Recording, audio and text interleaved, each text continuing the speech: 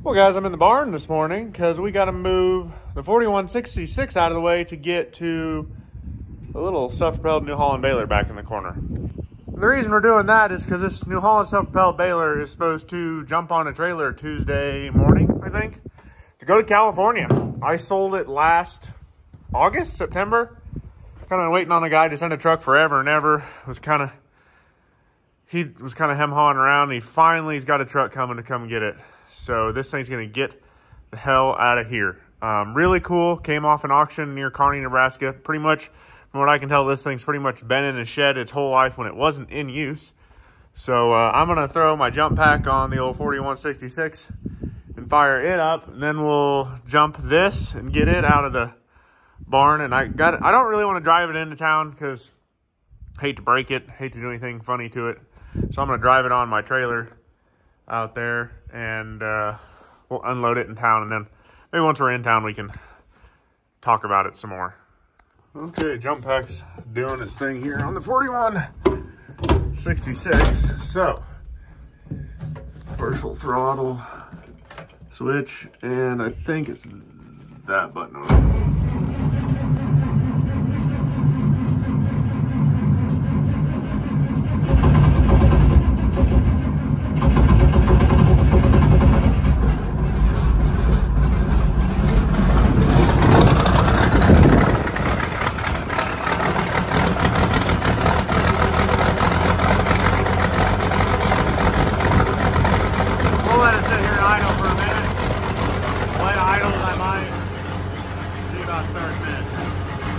The battery's hooked up and per normal.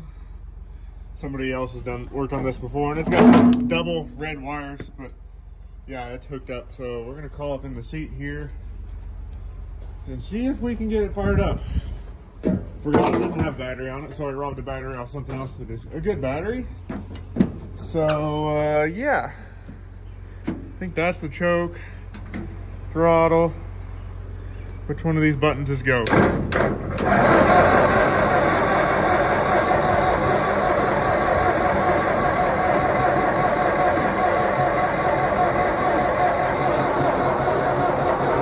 Nothing yet. We'll crawl down here and look again. Ugh. See if we got fuel in the bowl. No fuel in the bowl yet. So that is not ideal. I don't remember if this thing had an electric fuel pump on it. I thought it was just mechanical pump. But nothing in that bowl yet, so tank is where? Oh, I can't remember. I'm gonna do some more digging. Well, that turned into a mild struggle, and I had to take my air compressor and blow fuel into the fuel tank and pressurize the fuel tank to bleed air back over to the fuel pump on the motor so I could get fuel over to the sediment bowl here and get this thing running. That sediment bowl's dripping oil. I don't care. It's leaving in a little bit, but I aired up the one tire on the front of this. It was flat, so now we're gonna drive it out, I guess. Could be, you gotta come out and make a left-hand turn and go that way and try not to hit my tractors over here. Fun. This thing's a little bit interesting to drive, but it's not too bad really. Just a clutch. I just have to remember, okay, it's got gears right here on it, so that is first. Make sure we got steering, which I do. Not gonna get in a hurry here. Hard left. Hard left. Oh, that's all I got. Okay, stop. I think I have turning brakes. I've never used them before. Okay, going back into the snowmobile that's behind me. Back in first gear. Hard left, miss the pillar. Yeah, I think we're good now. Woo!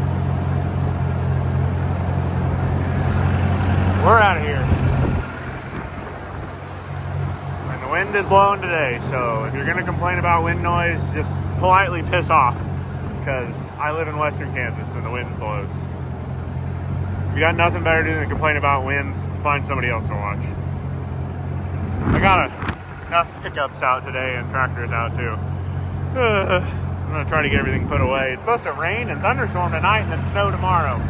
So yeah, that's fun weather. Gotta love Kansas. We're gonna drive this thing around then up on the deck. This is where things get a little fun, because I gotta add an extra ramp there. And it's the same width as the trailer, basically, the bottom.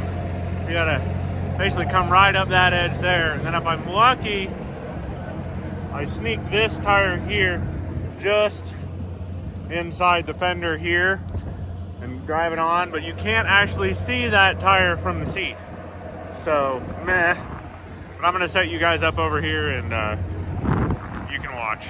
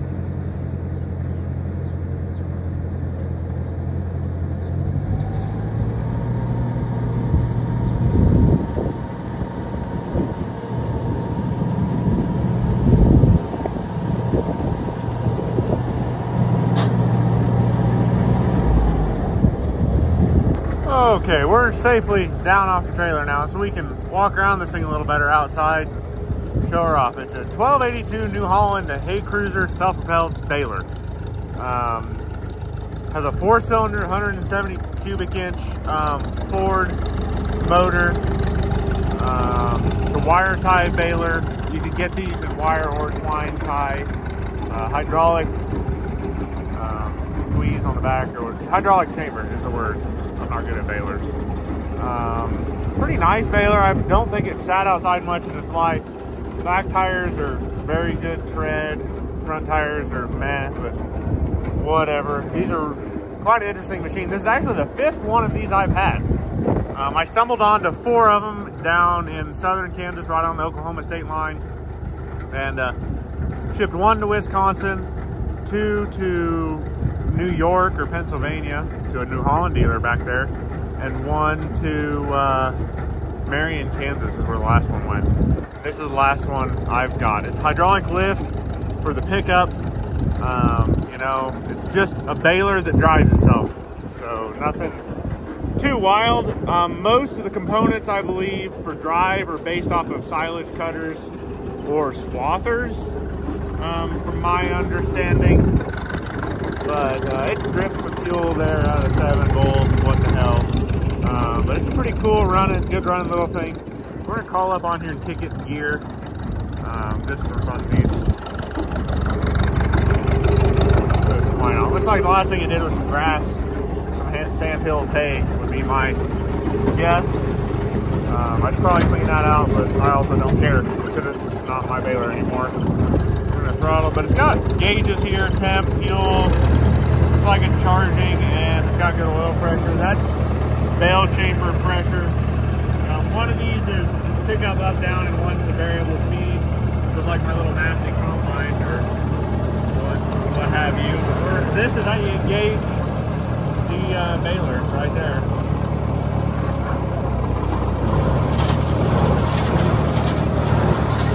That's pretty much it. I'll set down off it, show you.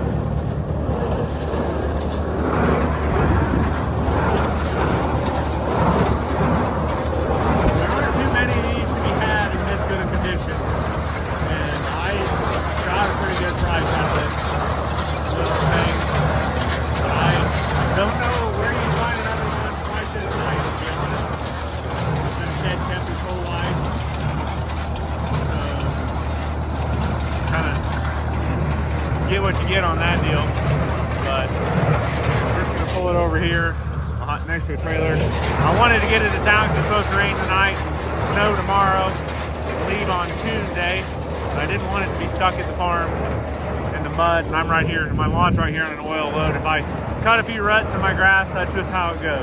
But this thing is really cool. The other 4 I had were not this nice, and only one of those ran, I believe. So we're gonna disengage the baler and park it. Well, that's it for this one, guys.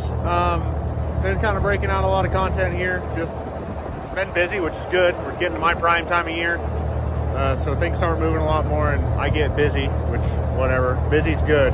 Busy means business is happening. So this is going to California Tuesday.